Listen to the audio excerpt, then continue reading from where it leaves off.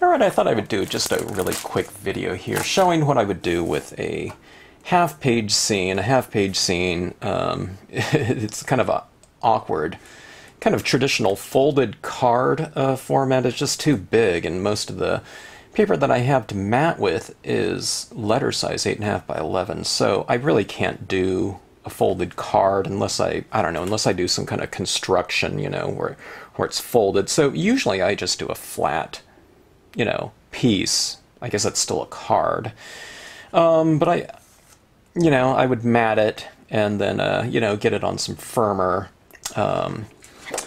stock, or just by the very nature of layering it, it just becomes thicker and kind of more substantial as a piece, a finished piece here.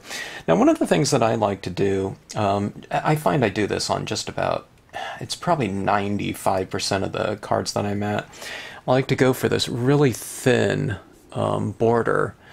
From a textural standpoint, I feel that that really thin line picks up these little embellishments in terms of either, in this case, it's primarily the Dr. Martin's Bleed Proof White splatter painted to get those little white textures in there. And then I've always used the white gel pen. This is a 0.7 millimeter, but sometimes I do a little circle to make you know, some of these stars a little bit bigger. So I'll just scribble in a little dot, and that's what those kind of larger dots are from.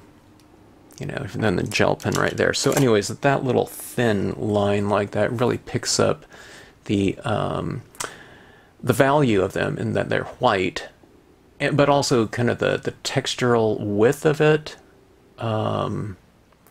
It's a little bit thicker because I can't go like really tiny and for it to show, but I don't know. I don't even know what that is. It's like a millimeter or something like that. And it's not even, you know, I just kind of eyeball my matting when I'm doing that. Now, just for that white there, I mean, I don't know if it's, you know, worth it to do this, but that little thin layer is a Snow Willow Aspire Metallics. It's a metallic, I guess, white paper, so it has that, you know, that sheen to it like that. See that?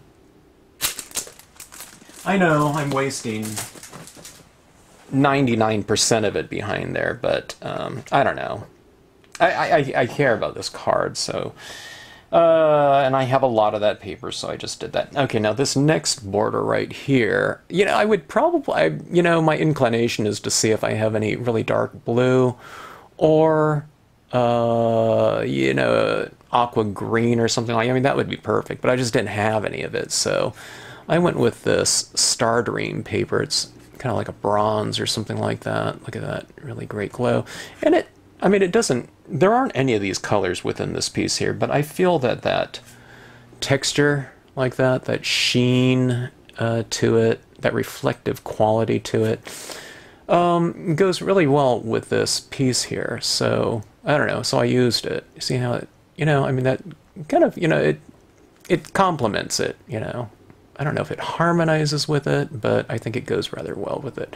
So, I mean, that green would go really good with a purple or something like that. So you can think in terms of those types of things as opposed to always thinking of in terms of the matte, bringing out some kind of color within there. Maybe it would be too redundant, you know, because this is all that one color, and it wouldn't be like trying to pop out a certain color. I don't know. So, anyways, that being said, that's all I had again. All right, now I have this dark super blue, dark blue glossy cardstock. It's an old chrome coat that they no longer sell. It's navy blue. I bought a ream of it 20 some odd years ago at least.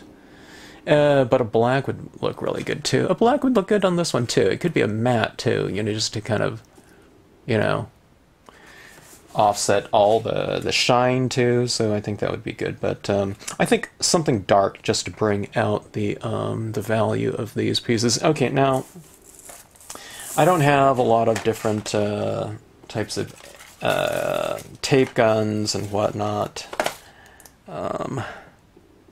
so I just use photo stickers, and I use a lot more of them on those base layers, you know, because that 10-point glossy cardstock that I stamped my scene in.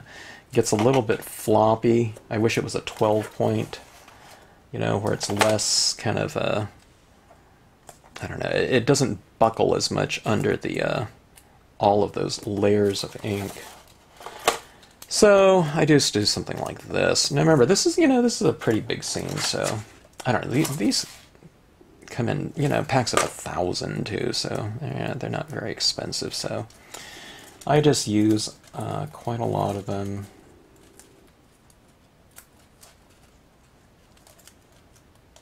Okay, there we go.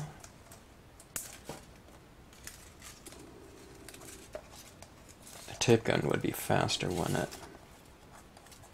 it? much faster. But oh well. That's what I have. Okay, so I've used quite a bit of these because on each layer I've used, you know, a decent amount of them. Okay, so I don't know. I just eyeball things. You know, you can kind of play around with it. That looks pretty good too, right there. Here, let me zoom in right here. Where am I zoomed in? There we go. Okay, so let's just look at the corner right there. That looks. I don't like that redundancy between that border and that starred ring metallic. Something like a little bit thicker would be good. But I also like it going thin too. I think that looks pretty good there too. Just not the monotony of it. So maybe this one would be like, you know, that little millimeter thin white line to, I don't know, 4 times the thickness, and then you just double that, you know, for that perimeter piece right there, and that'll make this, you know, a pretty substantial card in terms of weight. You know, we have that starred rain paper, which is pretty thick, and that Aspire Metallics, which is not so thick. I don't know how many pound paper that is. It's pretty thin. It's like letter weight. But now you have this pretty thick, you know, substantial card right here. I got all my fingerprints all over this glossy mat. Now, I don't measure things out. I just kind of eyeball it. Maybe I should measure it, but I don't know. I think I get pretty close here. So I just try to find the equivalent width there. You can play around with widths a little bit too, but I just try to eyeball it from here to here.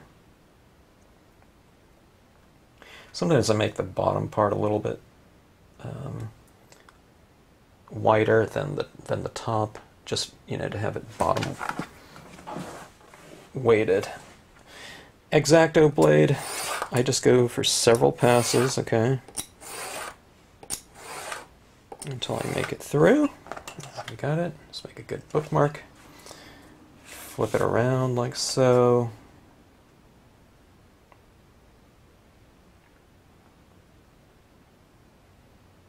I don't format all of my finished scenes for cards, but they sure look better when you do that, though, don't they? All right. Now, close enough, right? I mean, it wouldn't be hard to measure that out and do it, but I just kind of eyeball things. But look at that. Isn't that a nice kind of finished piece? It really, I don't know, it enhances it, doesn't it, with that framing in there. And you can see that white around in there kind of brings out the, you know, those different little elements in there. And then having that, I don't know, that sheen around there, I guess, is pretty good too. But I think this could truly be like a black mat too. I think that would look really good. You know, just to play, you know, some kind of different textural variations within the mat. You know, having go, you know, with a matte, you know, metallic and glossy. You know, for kind of a wide textural range, but I don't know, that blue is pretty good too. It's blue, almost black. You can almost, I'm trying to see if the camera can pick it up at all. You know, that it is truly a navy blue. I think they have black within their range, but they stopped making that navy blue a long time ago. I think I actually bought it on closeout. So anyway, so final piece there. Hope you like it. hope you like the scene.